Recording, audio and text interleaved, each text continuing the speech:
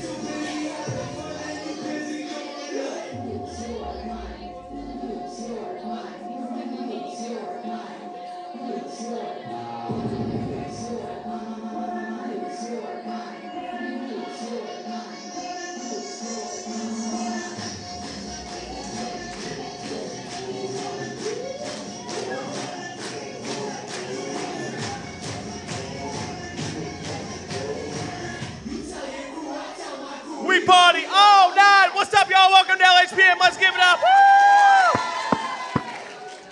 Alrighty, my name is Ben Gray. I'm so thrilled to be able to welcome y'all to LHPM tonight. I'm going to do a few announcements, then we're going to play a game, and then we're going to sing and worship together. All right. So, we on Mondays and Wednesdays, we have a prayer room. Again, you know the spiel. It's awesome. We get to, as brothers and sisters, come before the Lord and be reverent and pray together, and it's awesome. I thoroughly enjoy it. Highly recommend y'all come to that if you can on Mondays from 4 to 5, and then on Wednesdays from 5 to 6. We do not have a prayer room or LHPM next week, though. So the week after that, come, please. So then we also, just a quick little thing.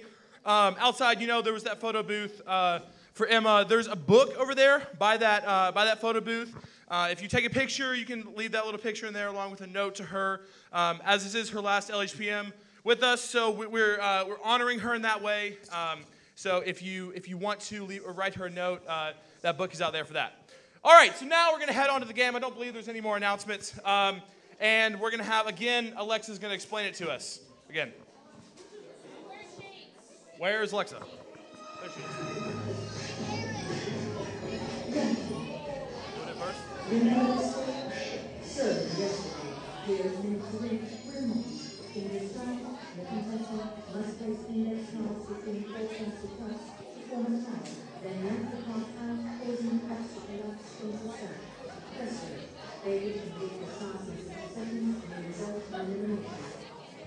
righty, her voice was a little muffled, but I think you got the idea. You stack the cup, and you stack the paper on top, stack a cup on top, and yank it. You see how I missed? If you missed like that, you got to start back over with the bottom one, place it on top like that.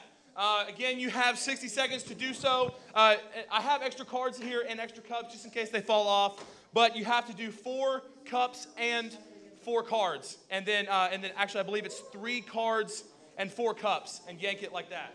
Alrighty, so Aaron, I said you could go first. Come on up here. Let's give it up for Aaron. Let's go! All right, so there you are. And once you hear the air horn go off, you can stack your first cup and then the paper on top of it. And you have to have all 4 cups stacked up there before you can start pulling cards, all right? All right, everybody, you can go ahead and start. The game begins in 3, 2, 1. Let's go, Aaron!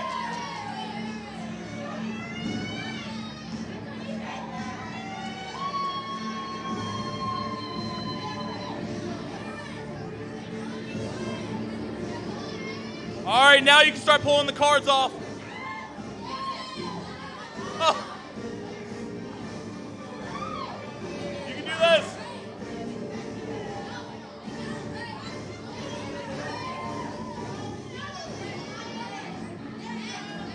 You have 25 seconds left. The trick is to pull the index cards as fast as you can. Move it out of the way of the cup. Oh, you got 15 seconds. Hurry, hurry, hurry. You can do it. 10, 9, 8, 7, 6, 5, 4, 3, 2, 1. Hey, let's give it up for Aaron. Good job, bro. Good job. All right, who else? You go in the front. All righty.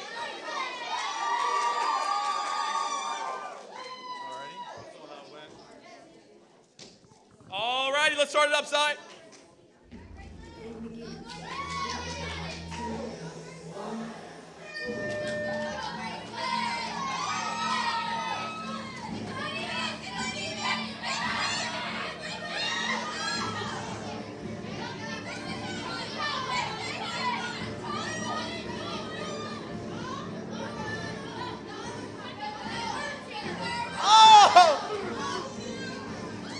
So close, you're good, you're good. You got plenty of time, you got plenty of time.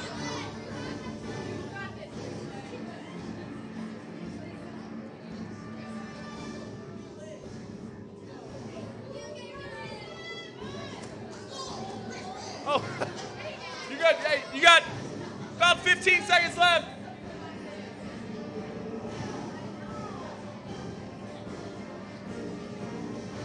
8, 7, 6, 5, 4, 3, 2, 1. Hey, good job, good job, good job. All right, Micah, you go. Nice try, nice try. All righty. So I did this earlier, and the most success that I had was when I made sure they were lined up from this way, and then pull as fast as you can on that card. So let's see if you can do it, Micah. Start us off, side.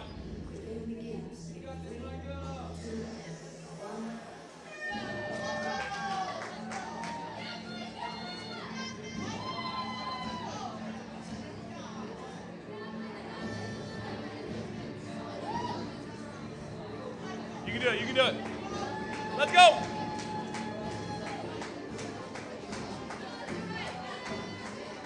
Hey, Micah, you need to scoot it back that way. You're good. Oh. You're good, you're good. You got 30 seconds left. You can do it, Mike up. There you go, there you go.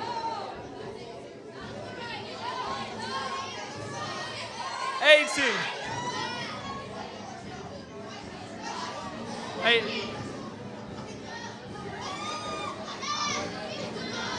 8, 7, 6, 5, 4, 3, 2, 1. All right, let's give it up. Good job, good job. Good job, bro. All right, I think we have time for one more. I'll go.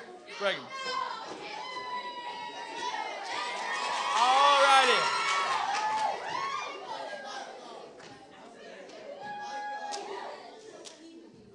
Ready?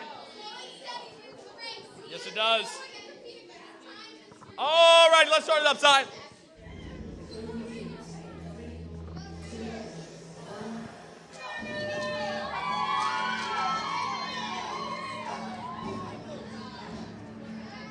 There you go. Oh, beautiful.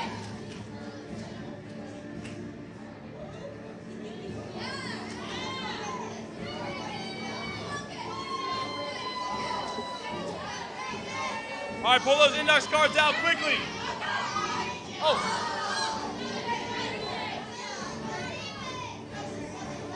Oh.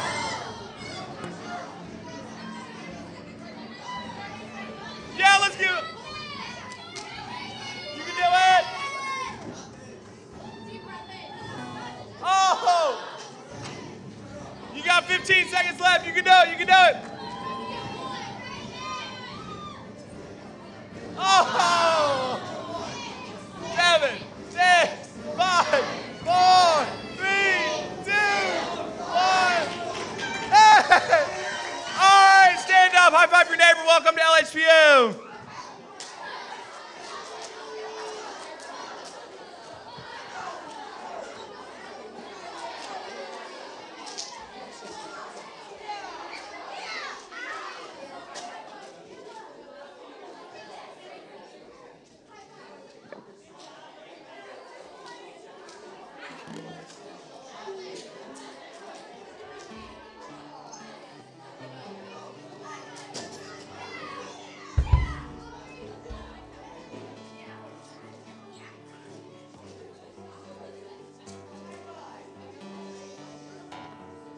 All right, y'all. Welcome to LHPM. Good to see all of you. Thank you for being here. My name is Coleton. I'm the youth pastor. It's good to see you guys here tonight. We're finishing up our series on Practice the Way of Jesus, and tonight is about the practice of party. Jesus was a partier. We'll talk about that in a second. But the point for us is we have a culture of celebration because of that idea. Because Jesus partied, we want the culture and the feel of every room that we enter into to be one where a celebration or a party could break out at any time, which is why I've always said, like, hey, if you ever see something that you just want to throw your hands together and start clapping for, unless it's something just ridiculously sarcastic and mean, if it's something like that, like that's always welcome. I think anybody that's ever celebrated is something where they experience the goodness of God. And so we're going to talk about that today. That's why you got all the different things that you have and stuff like that. And we have a few more surprises still waiting in just a minute, but very excited for tonight. Let's pray. And if you're like, man, I just don't know that God is a partier, I promise you that He is. We're going to talk about that in a second. And so just ask, even as we pray, just so like maybe you could see God differently tonight, because I think primarily our experience isn't one where He loves to celebrate, rather He loves to condemn is normally what we think, but that's not who He is. So I want us to celebrate Him for the love that He has for us and all of that. So let's pray, and then we'll sing, and then we'll hear from His word. But y'all pray with me. If you want to get down on your knees, by all means, you're welcome to.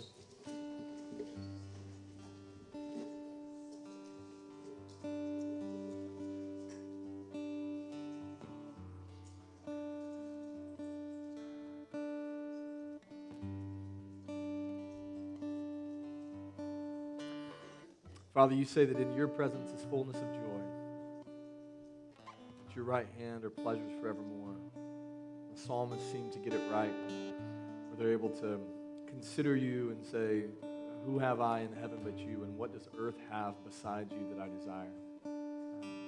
Lord, a God who loves with a celebratory love, the God who loves with a love that's sacrificial. God, that's who you are. So, Father, I just pray for tonight as we finish up LHPM for this semester and kind of put a stamp on the end of it and wait for the summer. God, I just pray that this would be just a time where things that are still questioning in our minds and doubts that we have about you and your love for us, your care for us, or things that we're still wondering about following you. God, I pray that we settle those things tonight. Lord, for those that aren't following you, that they commit to. Those that have trouble believing in you, that they would believe. And that those that have a hunger for you would ultimately be filled. And so, Father, I just pray for that you would help us in those ways. Lord, would you bless our worship? Allow it to be actual worship. Would we actually worship you? Would we sing these words to worship you, to lift you up with our mouths and with our voices? Father, I pray that you receive it as honor, that you'd meet us here, Holy Spirit, in Jesus' name. Amen.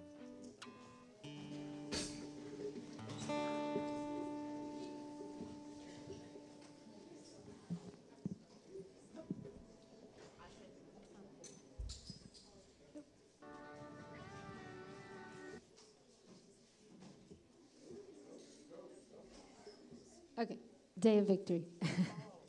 No, you're good. You're good, Trey. You're just going to count us off. Oh, my God. Give it up for Trey, everybody. We kind of had a crazy practice, so, whew. Yeah, you're going to just count us off. 1, 2, 3.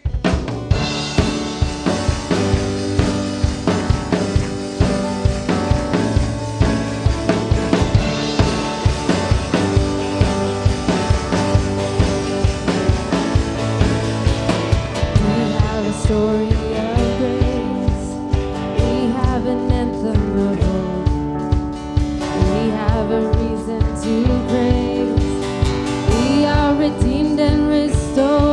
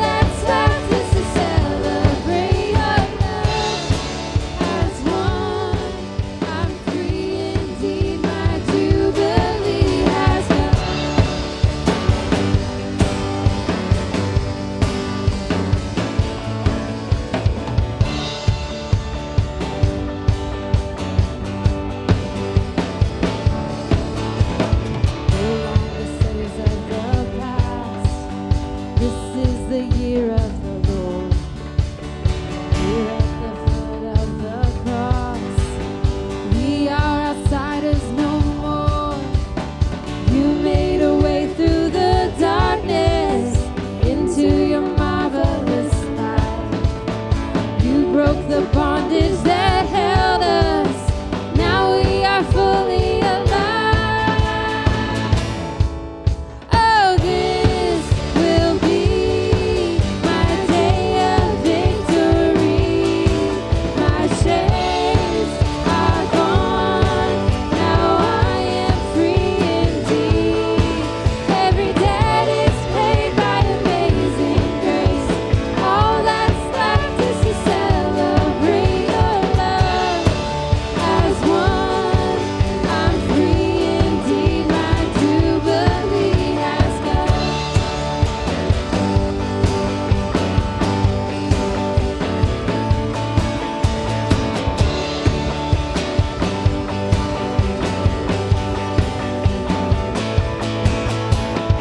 You took the bars of my prison.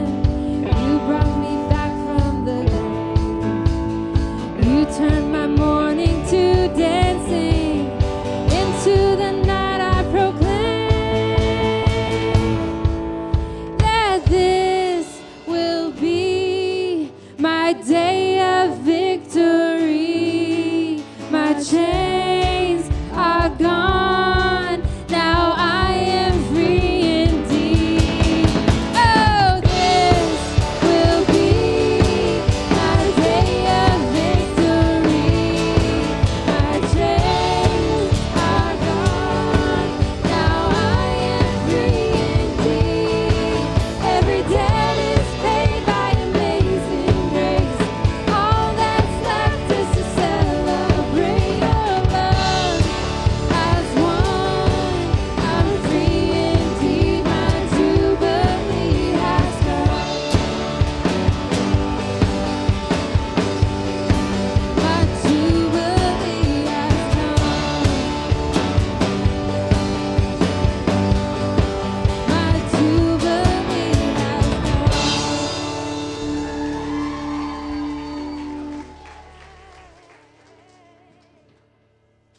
Woo. So as I've been thinking about just how this whole series and how we're wrapping up this time of Coleton teaching on practicing the way of Jesus, the following verse came to mind from 2 Corinthians. Oh, it's okay if you don't have it. I got it.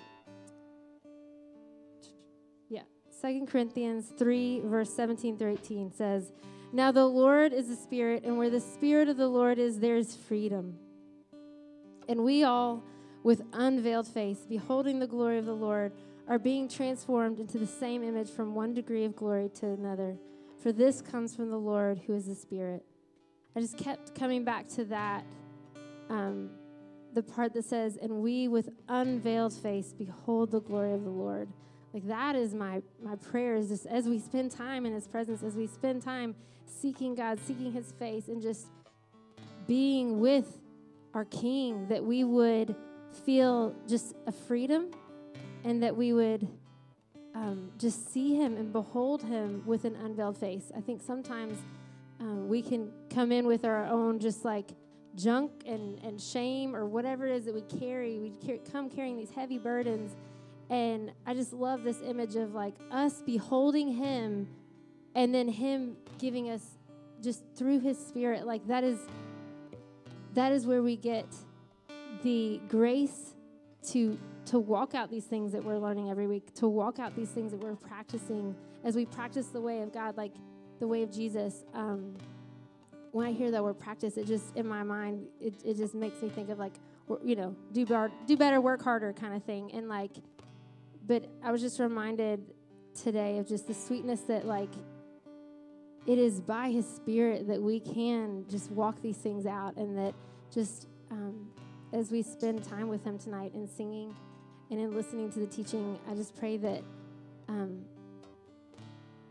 my heart would be that you would just sense His presence and also see that like it's His Spirit that allows us to do those things to begin with. So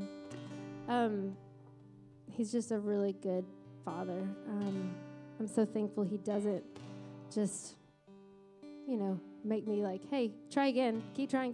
Like He pours out His love. He pours out His grace and His mercy.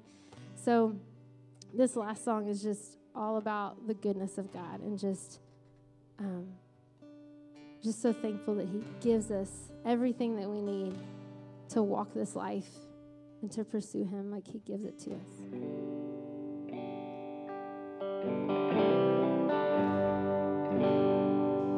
I love you, Lord. Oh, your mercy never fails me. And all my days I've been held in your hands. From the moment that I wake up until I lay my head, I will sing of the goodness of God.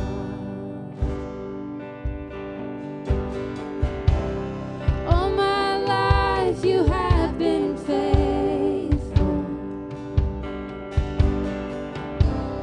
All my life you have been so, so good. With every breath that I am able, I will sing of the goodness of God. Love you, Lord. You have led me through the fire, the darkest night. You are close like no other. I know you as a father. Oh, I know you as a friend. I have been in the goodness of God.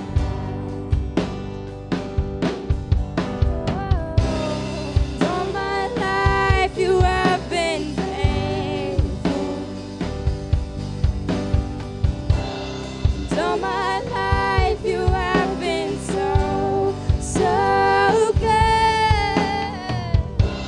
With every breath that I am able, oh, I will sing of the goodness of God.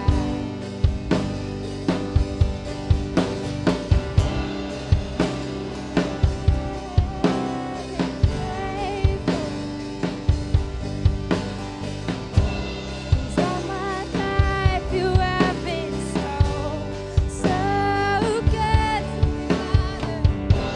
With every breath that I am able, oh, I will sing of the goodness of God. Your goodness is running after, it's running after me. Your goodness is running after, it's running after me. With my life laid down, I surrender now. I give you everything. Your goodness is running after, it's running after me. Your goodness is running after, it's running after me. Your goodness is running after, it's running after me. With my life laid down, I surrender now. I give you everything. Your goodness is running after, it's running after me.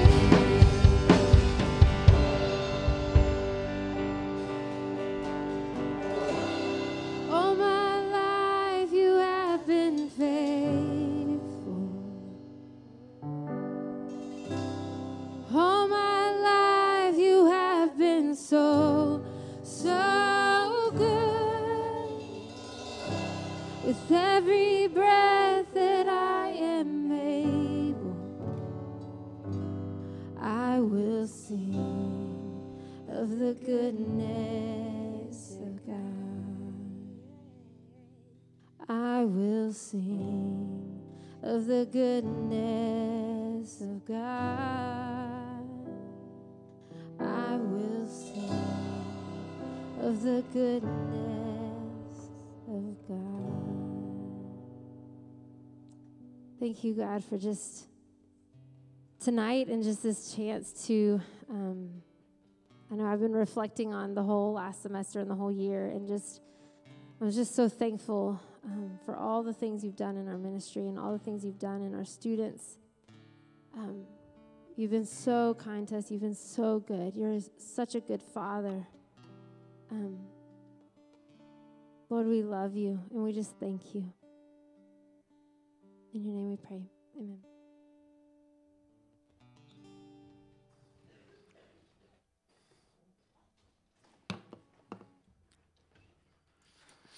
You celebrate our worship team real fast?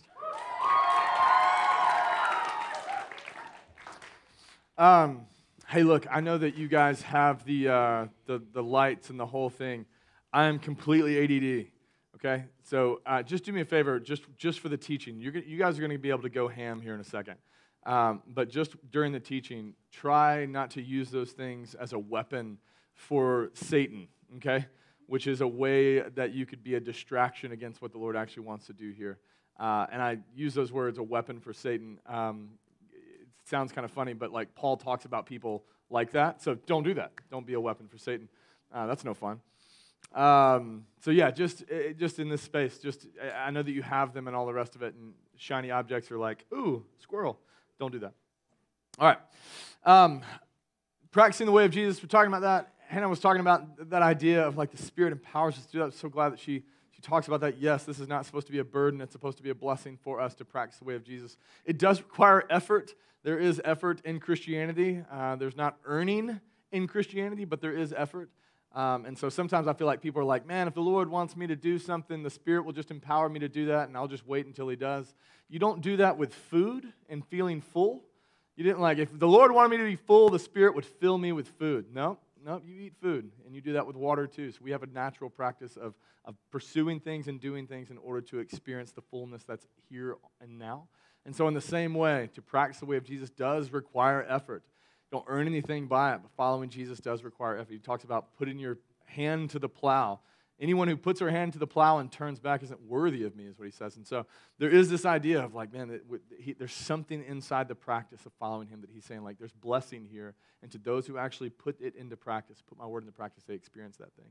And so just so we know that as we're talking about some of these things. But this is John 2, verses 1 through 11. It's a story about Jesus at a wedding. This is what it says. On the third day, a wedding took place at Cana in Galilee. Jesus' mother was there. And Jesus and his disciples had also been invited to the wedding. When the wine was gone, Jesus' mother said to him, "They have no more wine." "Woman, why do you involve me?" Jesus replied, "My hour has not yet come."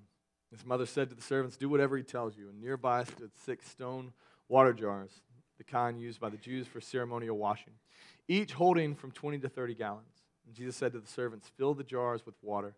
So they filled them to the brim. Then he told them, "Now, draw some out and take it to the master of the banquet." And they did so. And the master of the banquet tasted the water that had been turned into wine. He did not realize where it had come from, though the servants who had drawn it knew. Then he called to the bridegroom aside, and he said, "Everyone brings out the choice wine first, and then the cheaper wine after the guests have had too much to drink. But you've saved the best till now." What Jesus did here in Cana of Galilee was the first of the signs through which he revealed his glory, and his disciples believed in him. This is the word of the Lord. I shared this on Sunday just a little bit, but I want to talk about practices again. A couple weeks ago, I was with my wife, and we had to walk through this marriage counseling practice thing where I had to write 25 things about her that I loved. And I love my wife. There's a season in time where it's like, I love you. We're committed to you. We've been together 10 years married and almost 11 now. But in doing the practice and like in actually doing the thing, like I love her already, but the practice was write down 25 things that you appreciate about her, that stir your affection for her, that make you love her. And so I just wrote down 25. They came pretty easily. I was sitting by myself, wrote down 25, and it was in this process of like actually doing the practice that I just, in the midst of it, like it did something in my heart and in my soul to remind me of like, oh yeah, she's awesome. And like, It's not like writing. I wasn't making stuff up like as if I was like writing it, and then when I wrote it, it came true in her life. Like this is stuff that just existed in her life. And so you can think like you already knew that about her. Certainly, if you already know that about her, it should stir something in your heart. But that wasn't the case. It was when I actually walked through the practice that I experienced the richness. When I put in the effort of the practice is where I experienced the richness of what the practice was there for, in order to help me to once again have my affections stirred for her in a really wonderful way. And so in the same way, when Jesus says practice the way of Jesus, it does require effort. But there is this idea that he's like, look, it's just something that there's just riches and glory available to those who are willing to believe me that there's something there. Someone like, yes, the riches and glory are there, but there's something, if you'll just do the practice, you'll experience something that you wouldn't have experienced otherwise. If you choose not to do it, you're not going to experience it. But if you choose to press in and do the practice, you'll experience those things. That was my experience with doing that marriage counseling practice, and that is true of what Jesus is calling us to here, especially with this one. When he says that we should practice putting his word into practice, we should practice being like him, that is especially true. We especially experience the riches of knowing Jesus when we practice this idea of party. When we practice party, when we practice celebration, you experience not just there's riches and glory available. When you do that, when you're at a party and you're experiencing it in Jesus' name, you experience really, really wonderful stuff that if you just didn't go, you wouldn't experience those things. And so I want us to talk about the practice of party and help us to understand why we need to do this. In my opinion, the church parties too little. We should party more. We should have more parties for random things and just throw down every week. It should be, Wednesday night should feel like that most of the time. There's a time to be solemn, but there's a time to rejoice, and I think the church party's too little. So we need to practice the practice of partying. Okay, the first reason why is because we remind ourselves, when we practice partying, we remind ourselves that Jesus is better than we think he is. When we party, we remind ourselves that, oh yeah, Jesus is better than we think he is. We don't need to miss the fact that this is Jesus' first sign and miracle. Like his first sign and miracle, the first one, like to inaugurate, to be like, what's he going to do to show that he is awesome in God? Like he doesn't heal the sick. He doesn't heal somebody who's paralyzed or anything like that. He doesn't cast out a demon and be like, I got power over darkness, son. Like that's not what he does. Like instead, what he does, he uses his first power to make sure the party could go another day.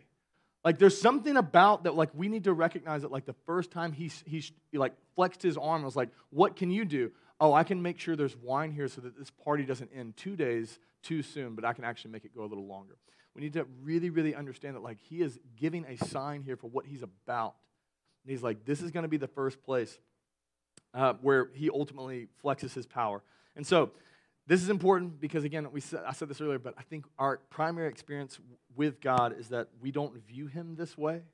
We see God as a joy killer, like someone who's actually robbing us of joy, something like that. We see him as someone who primarily, like, if he showed up to a party, I think the way we experience Jesus, like, if he showed up to a party, he'd probably take away all the alcohol, call your parents, and make you leave. Like, I think that's primarily how we think of him. And yet, like, what's presented here is that's not the case. We don't, but we don't see him that way. He's someone who shows up to the party and is like, oh, you guys are running out. Oh, I'll take care of that. Don't worry about that. And he takes care of that. Like, and this isn't primarily how we see him. He isn't someone who runs in and is like, you guys are having too much fun. Turn that music down. Get out. Like, he doesn't do that. He actually runs into this party. They're asking him for something. And he ultimately uses his power to allow the celebration to continue. He is filled with joy. He is filled with celebration. 150 gallons of wine is what he offered to this situation. 150 gallons of wine is what he brought in.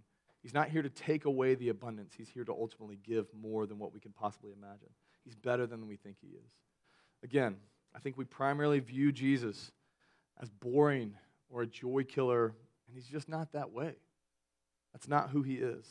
The religious people in his day, the Pharisees and all those other people, the Sadducees and teachers of the law and the scribes, like all those people thought he was the way that most of us think that he is.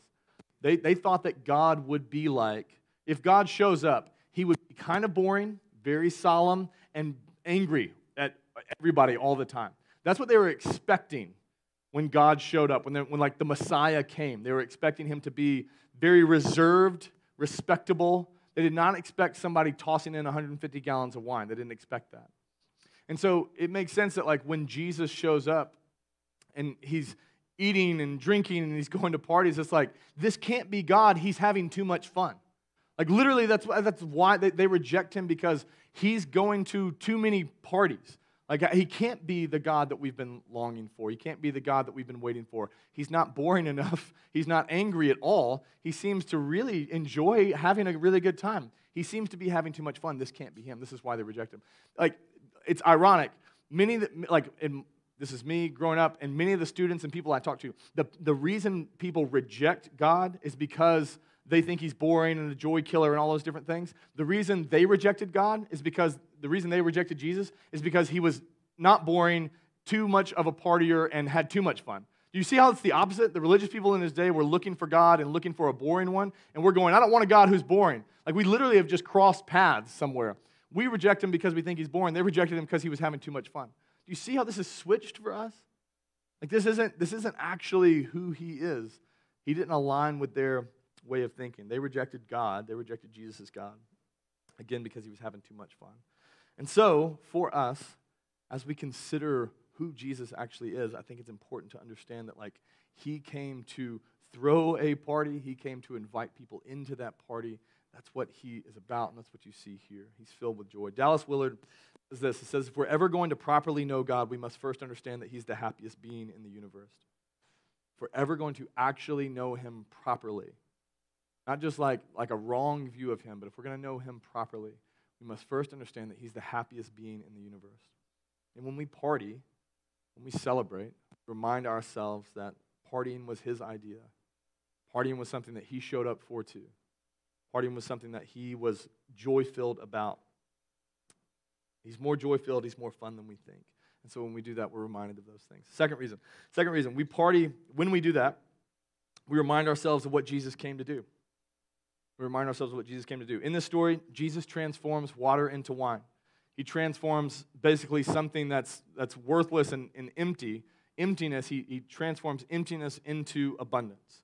And this is important for us to understand because the water has a lot of significance there. So if you think of Genesis 1, and it says the earth was formless and empty, and the waters covered the face of the deep. Waters and darkness covered the face of the deep. And then what did God do? He looks at the emptiness of the world that's covered by water and the formlessness of it, and he adds abundance to it. And he separates these things, and he adds things in there, and he does all this stuff. And he takes something that's empty and formless, and he forms it, but he transforms it into a space of abundance. And so what you see Jesus here is he's just doing the exact same thing. He has this water that's empty in terms of use, and the party's about to die, and he's like, I can transform emptiness into abundance. That's what he came to do. That's what he wants to do. And so where there was water, Jesus once again turns it into abundance.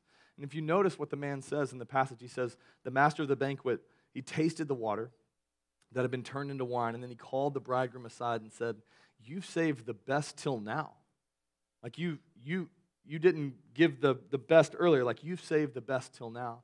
And he didn't know, and the servants did, but he didn't know, and most of the people didn't know. Like he didn't know that this is Jesus' wine. This is what Jesus had done. He didn't know that. But what everybody at that party understood, even though they didn't know that, everybody at that party understood that this is better than what we've had on our own. Like everything that we've had just us, this is far better than anything we've experienced just us. All of them would have agreed. If they had known that Jesus had done this, they would all say, oh, Jesus' abundance is a lot better than ours. This tastes so much better than what we were able to accomplish on our own. And this is what he came to do. He came to look at our lives and go, you think you've experienced joy in your life? You think you've experienced some abundance because you got a girlfriend finally? Like that just ain't it. Like there's more to it. And he's going, if you think that you've experienced some real abundance or real joy in your time, and you're like, I've experienced that. He's like, you have no idea what's available to you. Like nothing that you could do on your own. Like, well done. You did something that made your heart feel glad. Good for you. But like you have no idea how much more is available to you. I can take everything that's empty and bring joy and abundance and fullness into it. And so that's what when we party, when we celebrate and we see those things, we're reminded like this is actually what he came to do. And so if you're ever at a celebration or you ever are being celebrated where people are celebrating you and it's like, you feel like life has been given to you and like you finally can breathe and like I'm loved and I'm noticed and all this. Like when you experience that, you realize for the first time maybe, it's like, hey, this is actually what you experience right here in the midst of this celebration that feels so good. All of this joy that you're filled with, everything of like this celebration, it's like this was so much fun. All of that, what you're reminded of is that that is exactly what Jesus came to do. And so he walks into this party and he looks at something that's empty and he ultimately transforms it into abundance. And he's like, when you experience that at a celebration, you are literally experiencing what I came to bring into your life, into your heart in a full way. I want to do that completely. I don't want to just do it in one area, on one night, on a Saturday night. I don't want to just do it anytime you experience any kind of joy like that. He's like, that's a reminder of what I actually came to do. I didn't come to steal and kill and destroy your world. I actually came to take the emptiness that you're searching to fill, and I came to fill it. I came to be the one to do that. He saved the best till now. And so what he's saying to us is like, I can transform that too. I can transform your emptiness into abundance as well. So Jesus is better than what we think, and he can take those things that ultimately we've been trying to fill, and he can actually fill those things. And we're reminded every time we do that. We're reminded that that's what he's about. Okay, last thing. When we party, I believe we experience the heart of God. When we celebrate, I believe that we experience the heart of God. Again, the joy and all the rest of it, I think we experience those things. I wrote this down, and I'm going to read it just because I want us to understand this, and I want to kind of tell a narrative story from like the beginning of the Bible to like where we're at right now. But I wrote it down just so I'm going to read it to you because I want to read it slowly and I want it to make sense. But I do believe as we experience celebration, as we actually party together in the name of Jesus, I believe that we experience what God's heart has always been. Not this, like God changed when it turned into Jesus, and now it's just, not that. That's some heresy anyways, but like not that. But like this is actually what he's been about the entire time, and I want to show you that. So just bear with me as I read this, and you can read along too. Okay. We must see God as the great party planner. We must see God as the great party planner. In Genesis 1 and 2, we see him setting up the greatest party of all time. He gets everything ready, the environment, the food, the drinks. He even gets the people there, 2 of them, Adam and Eve, and tells them to make more people so that they can experience the joy of this celebration. But just as the celebration begins, just as the beat was about to drop, sin comes in like the noise police and shuts down the party, and he forces everyone to leave. This great party planner spends the rest of the Bible working on ways to finally get the party back up and going so that the people can rejoin the celebration. He sets up new party rules in a new venue called the temple. He knows more rules aren't the best way to liven up a party, but they're necessary to keep the peace, and he'll take what he can get. Yet, even with all of that, it doesn't work. At every turn, sin keeps getting in their way. It's inevitable. Every time the great party planner gets close to pumping up the volume, setting out the snacks, busting open the doors again, and inviting everyone in, sin kills the party. So, when Jesus shows up and parties so hard that people have a hard time believing that he's God, we see why. The great party planner has been waiting to bust a move for generations. And when he finally crushes sin on the cross, the great party planner doesn't just open the door, he tears that sucker down from top to bottom. Completely down so that it will never be closed again. Sin is finally defeated, the party is back on and bumping, and all are invited to attend. From beginning to end, he's been trying to get everybody in the same room. Like, just get in here. There's glory here. There's joy here. In my presence is fullness of joy. Like, I just want you here. And sin has always been the noise police going like, oh, guys, we really don't, you got to get out of here. And you got to go, and you can't enjoy it. And finally, Jesus crushes sin on the cross, and he tears the curtain from top to bottom and is like, never again will I shut that door. Never again will they be cast out. Everybody's invited in, and everybody can enjoy the party. If we don't see him like that, and just read the Bible, like just all the way through, you get to the end of the Bible in Revelation, and what is there at the very end of the Bible? It's a gigantic wedding celebration. Jesus is back at a wedding, and there's new wine flowing, and he's provided it all because he was the one who sacrificed his life on the cross. And so you see this consistently. From beginning, there's a celebration. To the end, there's a celebration. In the midst of it, there's celebration. Like God is constantly just going like, I don't know where the line was drawn, and you guys forgot who I was, but this is always who I've been. I'm a God who parties. I'm a God who wants to invite people into these things.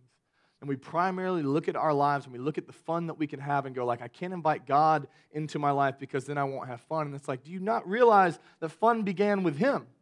And what you're doing is actually probably something that's not fun. It might feel fun, but it's destructive, like it's actually killing you.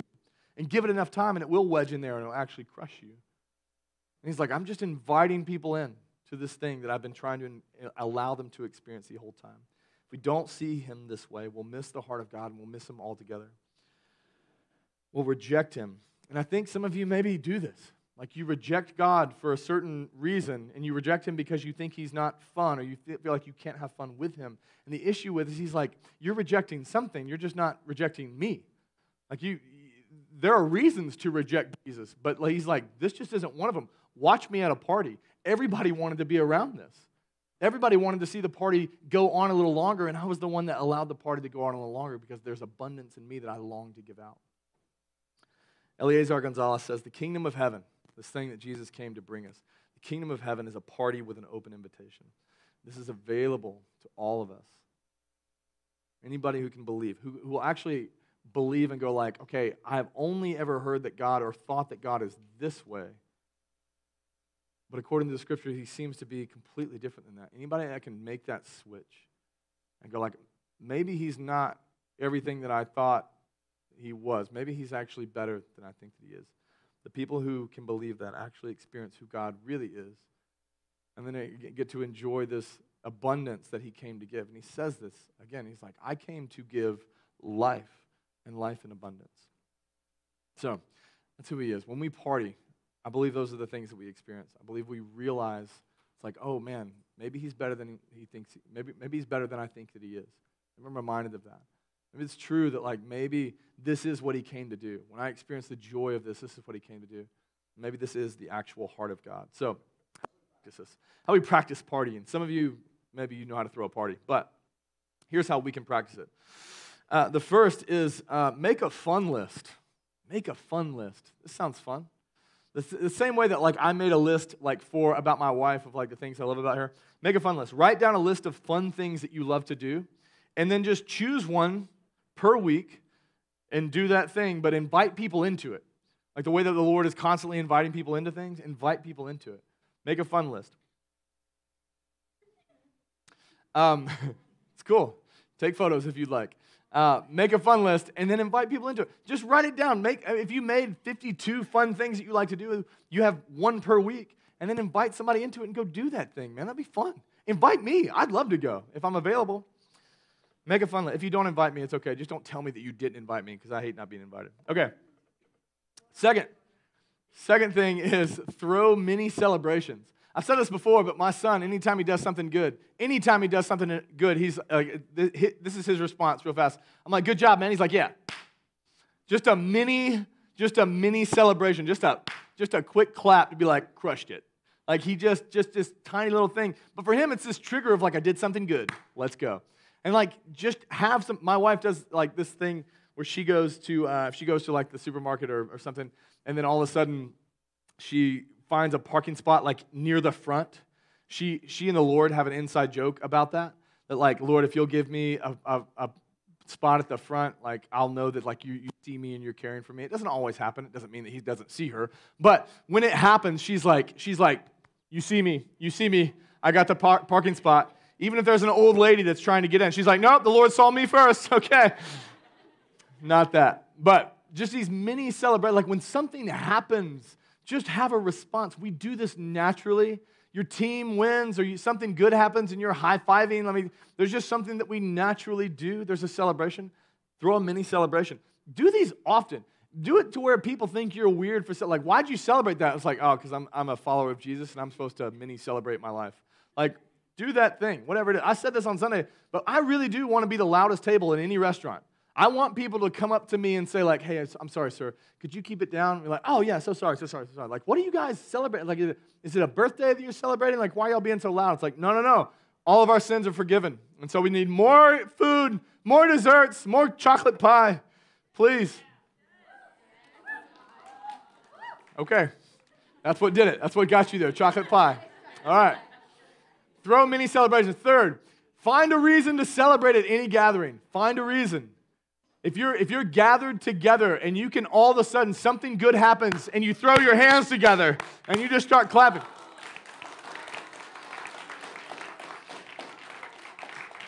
Thank you. Find a reason to celebrate at any gathering. We did this with a birthday activity. We find these random reasons like, what can we celebrate? What can we be overjoyed about? And the reason is when we experience it, we genuinely believe. Like when we genuinely experience some of that joy, we actually believe that like, oh, I'm going to experience some of the goodness of God in my time. I'm going to experience what He came to. He wants me to experience joy. Stay with me. Stay with me. Stay with me. I know. It's a rich time. The teaching is so gold. All right. He wants you to experience that joy. And so we look for these spaces where we can celebrate. We're going to celebrate Emma not celebrate her going away, but her time here in a couple of minutes. We're going to go to Sean's, and we're going to do that. We have our own food and our own dessert and our own stuff. And it's like we're finding the reason to celebrate at every given moment, because when we experience that joy, we're experiencing the heart of the Father. So find reasons to celebrate. If there's somebody in your life, and they're sitting there, and they're kind of down, throw them a random party. Like you're down on Thursday. You're sad, and this is your not sad party. And throw them a party. Invite them over and have everything for them. And then fourth, redemptive calendar. God primarily, from beginning to end, Genesis to Revelation, God primarily, whenever He worked among the people, He primarily would tell them, like, hey, I want you to remember what I did for you. And they're like, okay, how do I remember what we did, what you did for me? How do I remember that? He's like, I want you to have a celebration. I want you to hold a festival, or I want you to throw a party. Like, here's how I want you to remember. I want you to do those things. And so you see this all throughout the Old Testament. You see them throwing parties and celebrations, these long things where they're like, don't do any work. Like, don't go to school. Don't send your kids. Like, don't do anything. Like, just celebrate what I did. Remember it through a party. And so in the same way, you need to, when God breaks into your life and does something and changes something or transforms something or heals somebody or does something, mark it on your calendar and be like, this is a day that I'm going to remember, and I'm going to remember it with a celebration. I'm going to remember it with a party.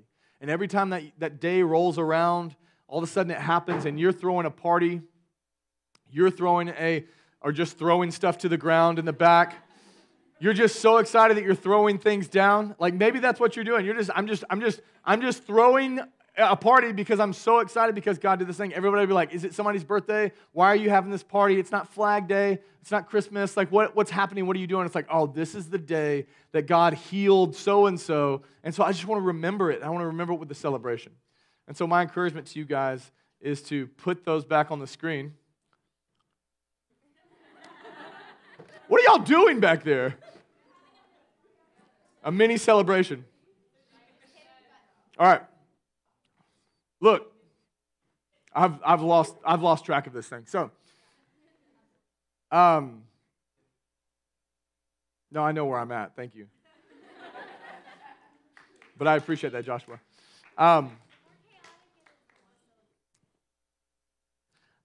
It's hard. It is hard a little bit because I'm like, more than anything in my life, like this is why I didn't follow Jesus until I was 17. Like my primary experience with Christians, and if you would call yourself a Jesus follower, my primary experience with you guys was that you were boring, lifeless, guilt-ridden, unfun, completely like, it was just every Christian, stay with me. I mean, I'm not joking, I'm being serious. My primary experience with Christians in my school, with people who call themselves Jesus followers, was a life lived that made everybody else go like, man, you say you got good news. Like you would testify to the fact that the most important thing in your life is this Jesus character, and your life looks miserable, it sounds miserable, you don't seem to like it yourself. Why would anybody want what you have? Life's hard enough. Why would I ever want what you have? That's what was the primary experience. And so, when I finally read the Bible for myself and realized that Jesus was at a party and it was about to end, and He didn't let it end, but He used His power first to flex and go, no, I want to use my first power in order to keep a celebration going. And the reason He did that is because He's like, this is my heart, this is who I am. I want people to experience the goodness of my Father and the goodness of who I am. And I want them to relate having joy at this party to having joy with me, that these things are the same. When I read that, and I was like, all those Christians at my school were doing it all wrong. Like, you're killing yourself over something like you don't even know the God you claim to believe in. You don't even understand that he's a God who is a party animal, and because we're Jesus followers, we are as well, as Tony Campolo says. Like, this is who he is, and from beginning to end, to read the scriptures and go, he's constantly throwing celebrations over and over and over again. And I was constantly looking for joy in all these other different things, and only to find out that like it actually lives in him. So yes, for me, it is like, this is maybe one of the most important things I could possibly teach, because when Christians get this right, they present to the world a God who actually is joy-filled and loving and can give them what they've always been longing for but never able to find. And so as followers of Jesus, if you actually claim to be one and you're not just by name only, which many of them are, if you're actually a follower of Jesus and your experience isn't joy-filled and your experience, now I'm not saying that you won't walk through suffering, everybody does that.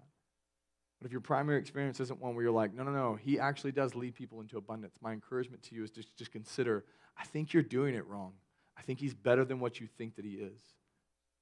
And so yes, make a fun list. Do these things. When people ask you, why are you doing this? Why'd you make 52 things that are fun? Because I'm a Jesus follower. And I'm supposed to, when I experience fun and joy, I experience the heart of God. Throw many celebrations. Find a reason to celebrate somebody in your life. And then have a redemptive calendar. Mark the areas where he's broken into your life. Do that.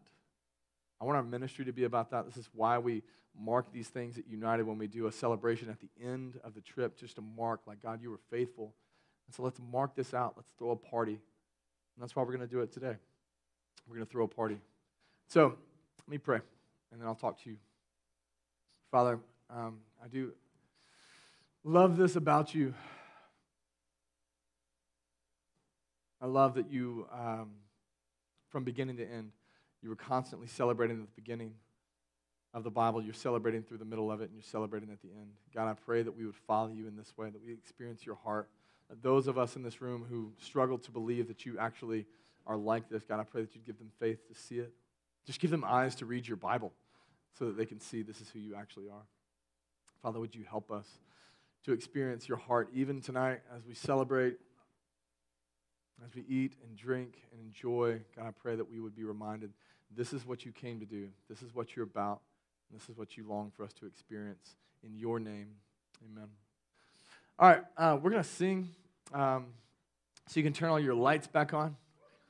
We're going to sing, and then we'll talk to you guys in just a second as soon as it's over. But again, my encouragement to you is to enjoy it and to celebrate. But let's sing together.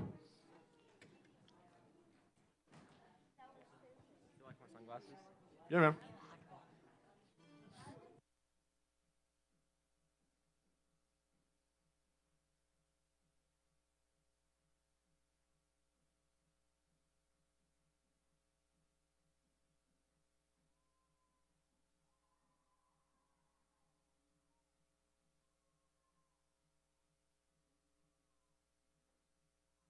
This vagabond, and I try with all my might, but I just can't win the fight. I'm so addicted,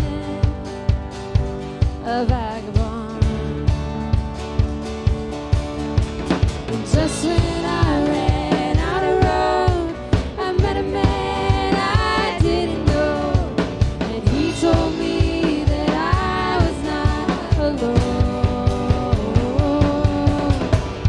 He picked me up, turned me around, placed my feet on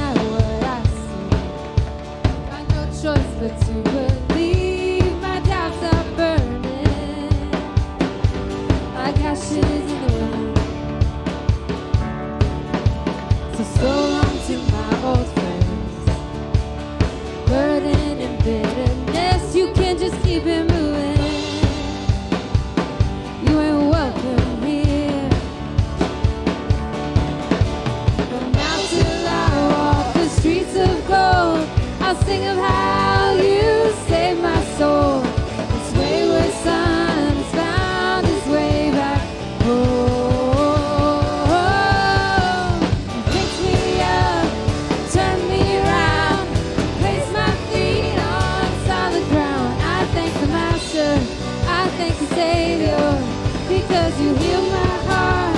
You changed my name, forever free. I'm not the same. I thank the Master. I thank the Savior. I thank God.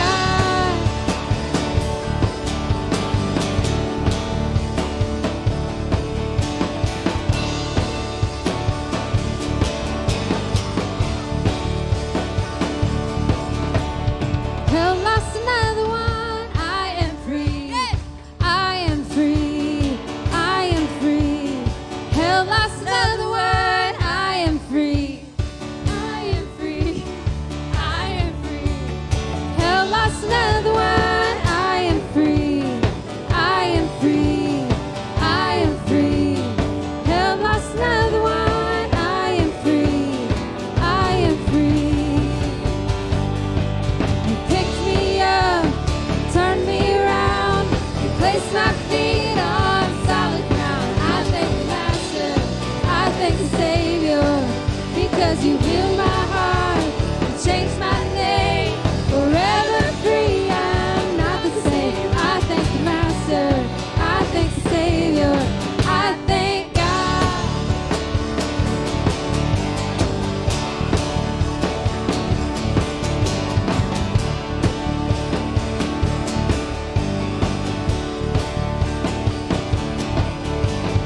Get up, get up, get up, get up out of that grave. Get up, get up, get up, get up out of that grave. Get up, get up, get up, get up out of that grave. Get up, get up, get up, get up out of that grave. Get up, get up, get up, hey, get up out of that grave. Okay, get up out of that grave. Get up, get up, get up, get up out of that grave. Get up, get up, get up, get up out of that grave. You picked me up, you turned me around, you placed my feet on solid ground. I thank the Master, I thank the Savior, because you healed my heart, you changed my name, forever free. I'm not the same. I thank the Master, I thank the Savior, I thank God.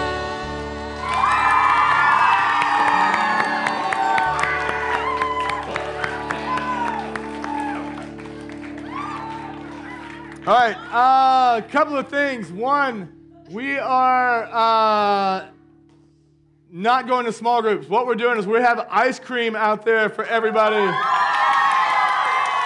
So look, two things. One, just go out there and enjoy. But look, when you feast out there, when you do that, know that this is what it's like to know Jesus. He is trying to remind you that this is who he is. Second.